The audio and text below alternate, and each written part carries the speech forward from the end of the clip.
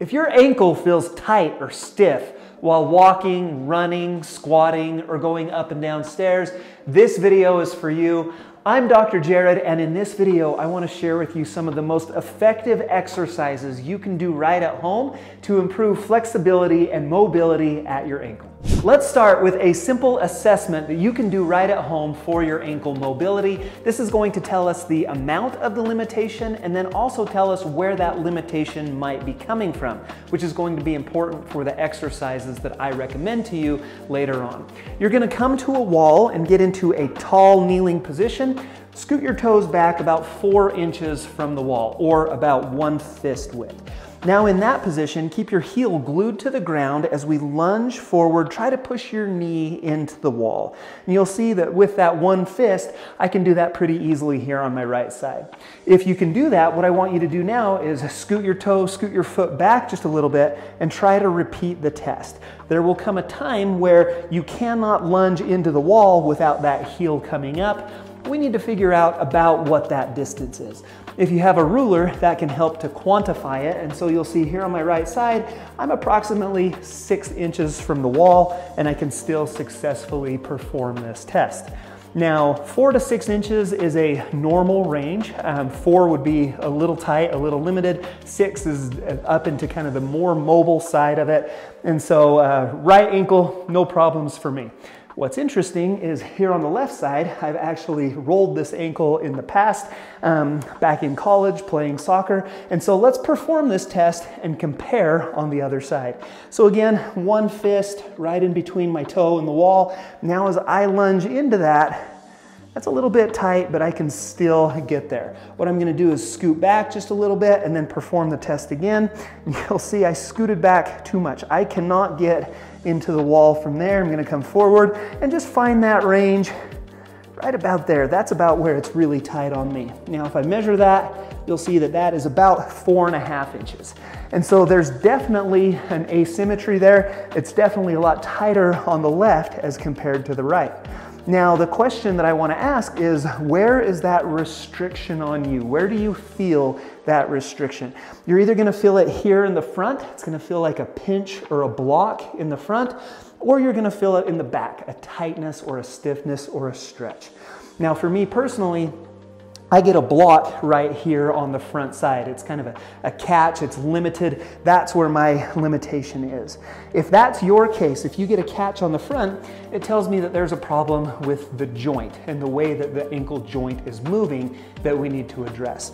If you're tight in the back, that tells me that it's a problem with the soft tissue, with your calves, with your Achilles, with just the range of motion that we have available. And so let's go ahead and address both of those issues. Now, if you are experiencing that pinch in the front like I was, it tells me that the ankle joint just isn't moving the way that it's supposed to. Basically, your tibia and fibula, your leg bones, are supposed to come forward on your foot in order for the ankle to move normally.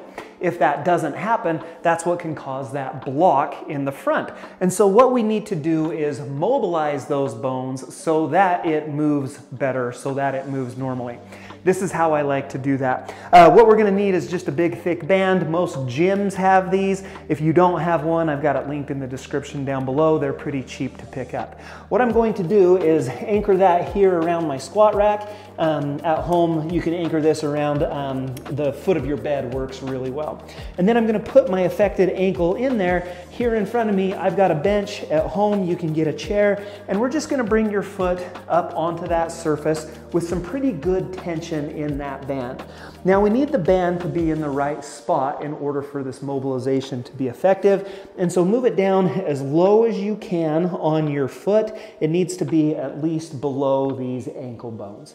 Now in this position with my foot supported on the bench, I'm going to lunge forward. My knee is going to go as far as it can over my toe, just until I get some tightness, until that ankle wants to come up.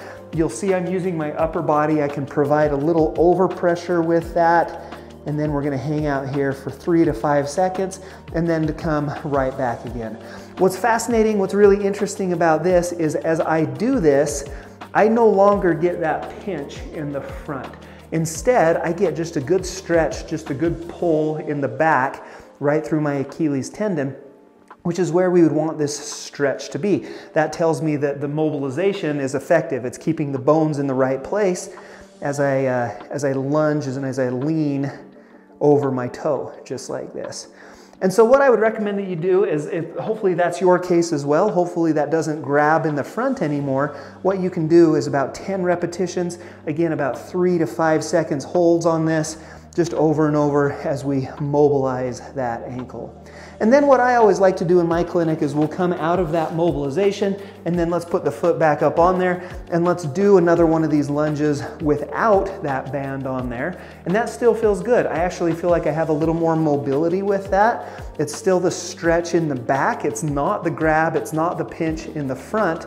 And so I could do about 10 more mobilizations with this.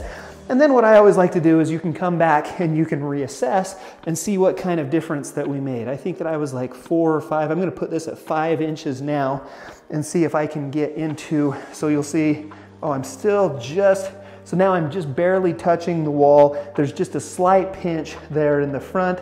Tells me that that was effective. I could probably spend some more time doing those. So that's the first thing that we want to do. We want to mobilize the ankle and help it to move normally, and then we're gonna get into some stretches. That's coming up next. Now that we've worked a little more mobility into our ankle, let's work on range of motion, let's work on flexibility. These are 4 of my favorite stretches to do that. The first thing I'm going to show you is a seated calf stretch. You're going to sit with your affected leg out in this position. We need a belt or a towel or a sheet or a rope, something that doesn't stretch. I'm going to loop that around the top of my foot, the ball of my foot, and then sit up nice and tall, really good posture, and then I'm going to pull those tails in here towards me. Now I like this stretch because it's non-weight bearing. I can control exactly how much stretch is happening by how much pull I have with my hands, especially good if you recently injured your ankle. This is one of my favorites. You should feel that right up here in your calf. You're gonna get it right here behind your knee. And then the last trick that I like to show people is sit up with really good posture and then lean your torso forward slightly, and that's even gonna sneak it up into the hamstring. So we basically get the entire length of the back of the leg with one really great stretch. I would hold that for about 20 to 30 seconds and then repeat that 3 times. Now the next stretch that I like is going to be a stretch for your gastrocnemius and your soleus muscles. Your calf is actually 2 muscles. We need to stretch them separately. This is how we do it. You're gonna come to a wall, put your hands on a wall, put the affected leg or the leg we're trying to stretch back behind you. Now with my knee straight, I'm gonna keep my heel glued to the floor and then just lunge, push my weight, push my hips forward towards my front foot. And so it looks just like that. I'm going to lean into the wall until I just get a really good, comfortable stretch. Most people feel that up here a little higher in their calves and right up here behind their knee. And what I like to do is hold that for about 20 seconds, and then we're gonna alternate that with a soleus stretch. And so now bring your foot just a little closer to the wall, get into the same position, but now I'm gonna have you unlock your knee. So now I have a slight bend here in this back knee, and as I push my weight towards the wall, or as I lean onto that front foot, you should feel that stretch a little bit lower. For me, that's right down in that Achilles tendon, and I know that that's where my limitation is. That's that left ankle again. That's right where I need to work, is right on this one. And so I would hold that for about 20 seconds, and then what I like to do is alternate between the gastroc and the soleus stretch, knee bent, knee straight. And then the last stretch is going to be a little more dynamic. We're also going to include some strengthening with this. What we're gonna do is come to a stair. I'm gonna put the balls of both of my feet right up on that stair. And honestly, even for me to just stand in this position, that's a really great stretch to the back of my legs. Right now, my toes are well above my ankles. And for me to just hang out right here, feels good, feels comfortable. It's a really great stretch. What I would do is spend 5 or so seconds in this bottom position. Now I'm gonna come up as high as I can into this heel raise and then spend about 3 to 5 seconds lowering, so nice and slow on that lowering phase. Sit down here for about 5 seconds again, come up out of it, and then nice and slow down one more time. So we kind of treat it like a stretch and a mobilization and a strengthening exercise. That ankle is kind of getting all of those with just this one simple move. And what I like to do on this one is typically about 15 to 20 reps, and then repeat that 3 times. Now, if you're looking for more great help with your ankle, check out this video right here. If you haven't subscribed to Tone and Tighten, hit the circle. I'd love to see you back for future videos. Hope this helps. Hope to see you again soon.